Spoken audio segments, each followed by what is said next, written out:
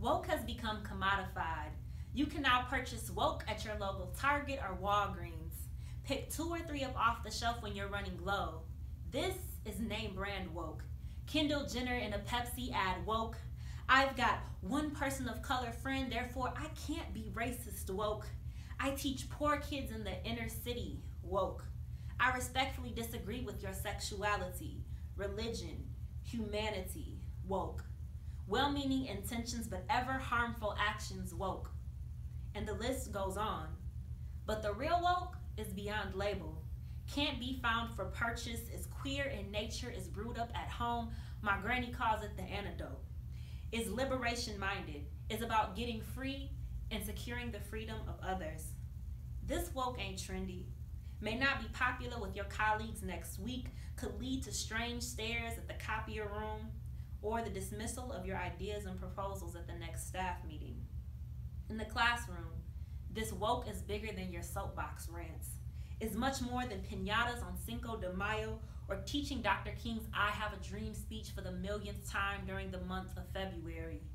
This woke requires more than sprinkling the terms diversity, inclusion, and social justice throughout your syllabus, your mission statements, and your classroom visions.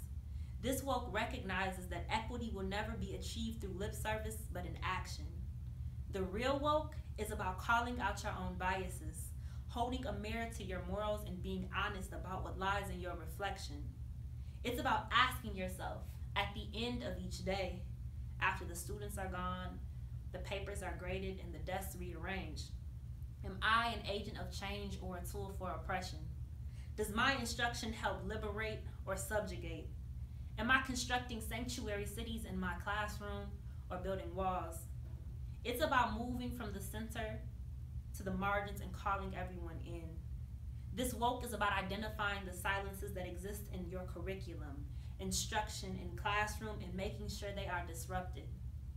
It's about listening as much as you speak, if not more. It's about holding space for your students to tell their stories, to bring all of themselves, their languages, practices, and beliefs into the classroom and all the spaces that you share. It's teaching them to think critically, to question everything, to demand change. This woke is about action in words and scholarship and heart, about honoring each other's humanity and our right to live and learn, to speak and be heard, and to be without fear.